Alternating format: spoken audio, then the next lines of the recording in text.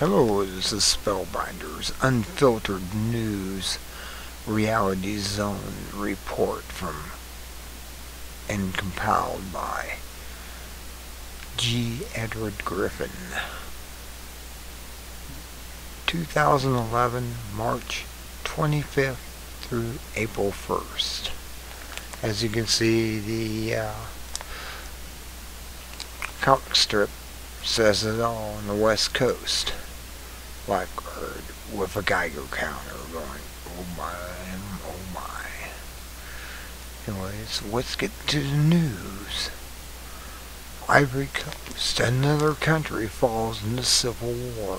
Rebels may have seized a government-owned TV station, and there is gunfire at presidential mansions. President Gabaru has refused to step down for the UN-approved candidate, Ouattara. As usual, both contenders are collectivist. April 1st, MSNBC. Two giant concrete pumps are to be shipped from the U.S. to Japan next week to entomb the leaking nuclear reactors that have busted open from their explosions. The pumps will not be returned because they will be radioactive after use. Of course.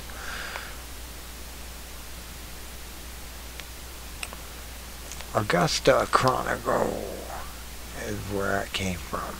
U.S. and France call for strengthening the UN INF currency known as special drawing rights. The march continues towards a single global fiat currency as the depth of the dollar nears. Activist post, March 31st. After harsh criticism, the Department of Homeland Security has stopped secret reviews of people who request documents under the Freedom of Information Act, also known as FOIA. Yahoo, 31st of March. China-based hackers, with encouragement of the government, penetrate Australian Canadian government's networks. Epoch Net Times, March 31st.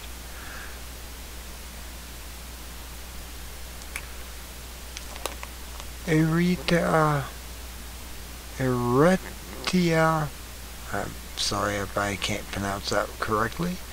A poverty-stricken African country rejects further aid from the UN. The reason?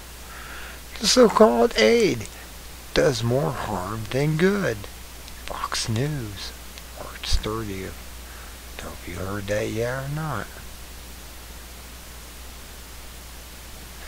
Japan. Suicide squads are being paid 20 times normal to work in stricken nuclear plant. Heads of safety research when Fukushima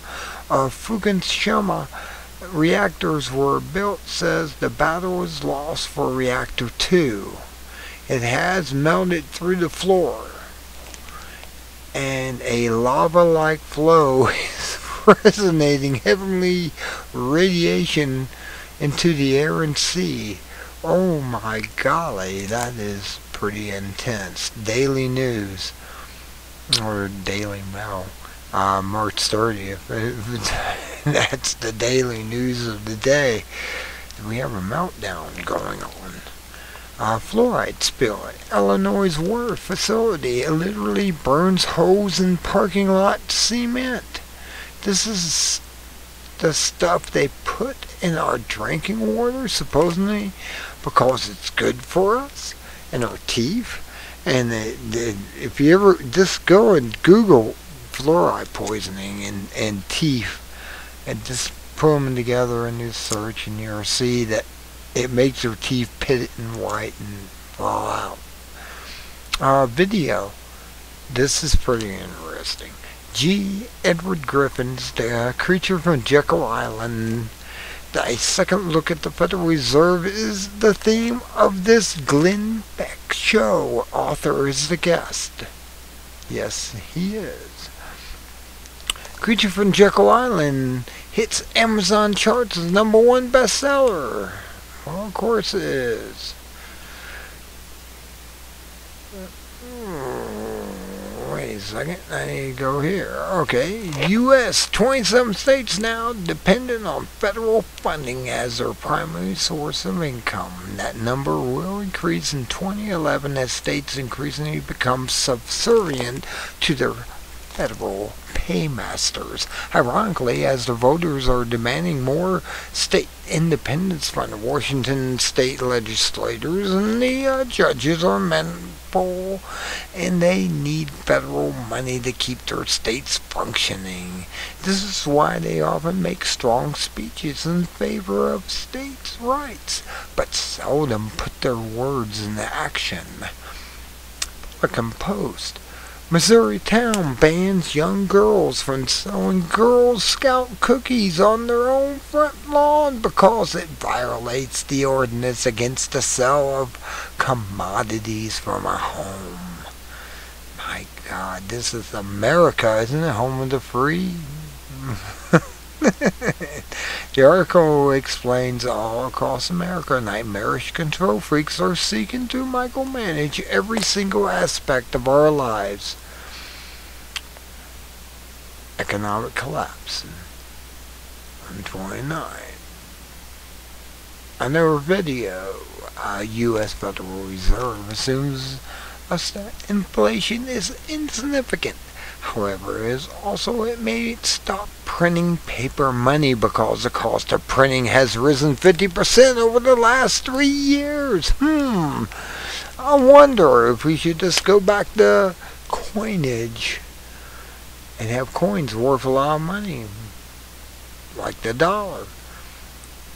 Here we go. EU plans to ban cars from all European cities by 2050 and stated the reason to cut the carbon emissions and fight so-called global warming. The myth.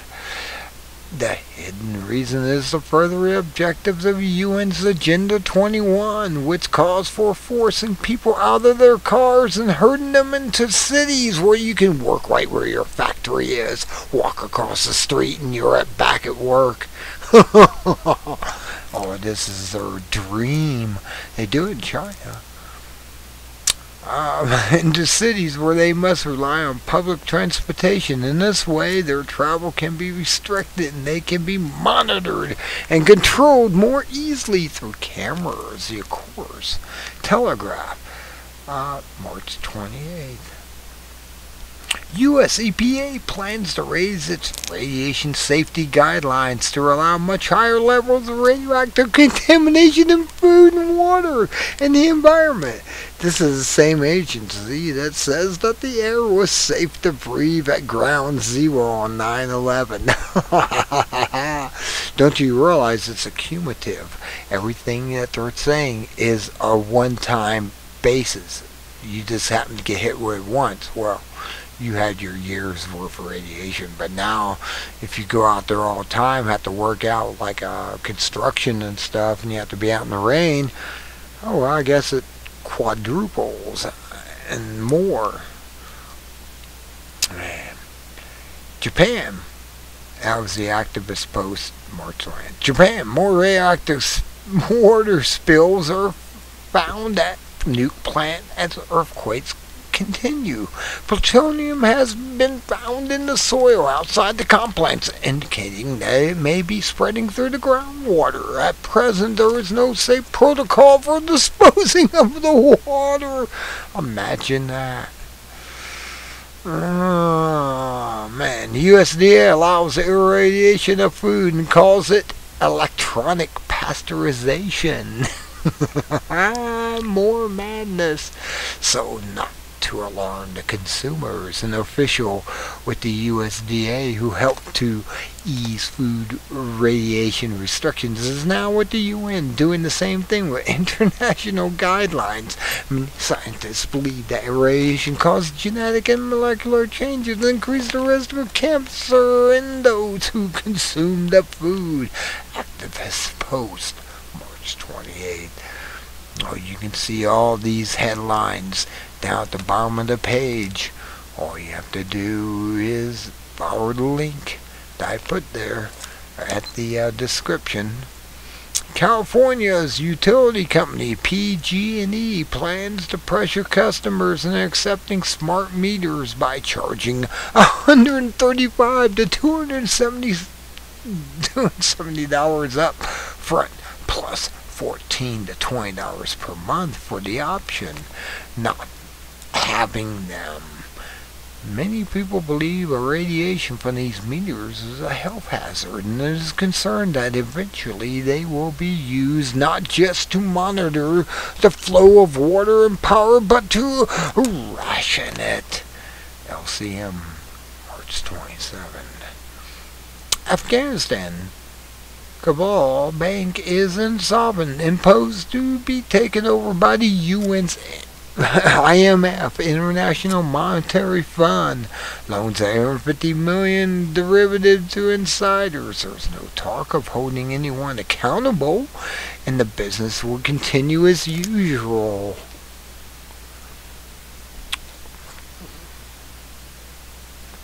U.S. Gulf scientists are warned by the government not to disclose their findings relating to the massive deaths of baby dolphins after BP spill, and their stated reason is not to interfere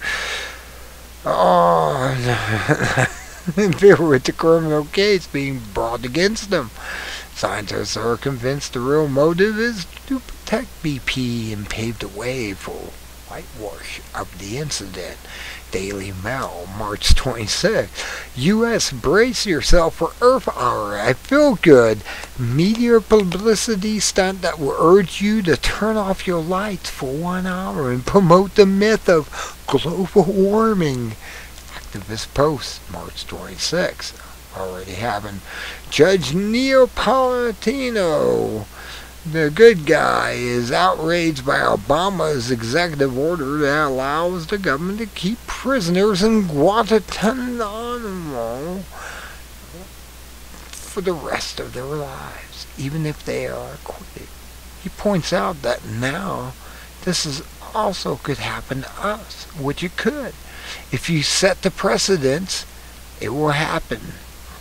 General Electric is the biggest company in America and pays no taxes on its profits. Instead, it will receive $3.2 billion rebate from the government. Here's how it's done. Think tax attorneys and lobbyists. Daily Mail. Posted March 26, but you can get the link here.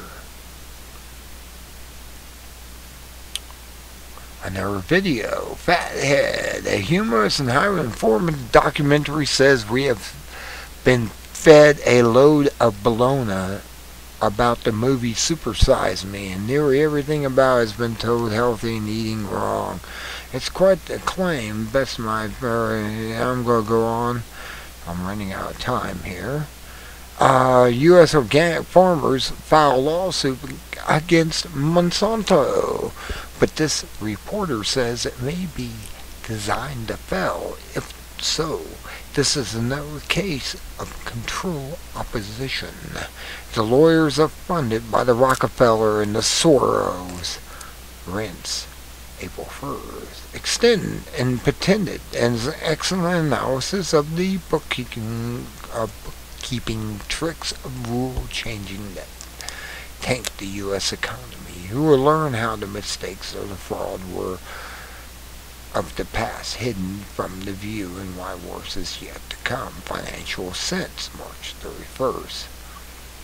Kirk Elliott video. VHD explains how food inflation is depleting savings and destroying the middle class. Oh, really? We knew that for a while, didn't we? Maybe not. Here are the hard numbers. API, March 31st. Alex Jones exposed Al-Qaeda as a tool of the New World Order. Its role is to destabilize enemy governments and terrorize friendly into accepting totalitarian measures in the name of security. His evidence cannot be dismissed. March 31st, Prison Planet. genetically modified organisms are now found in...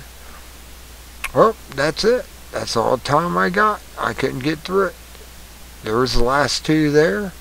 I have to get off here now. This is Spellbinder Reports. Be good at. Good day.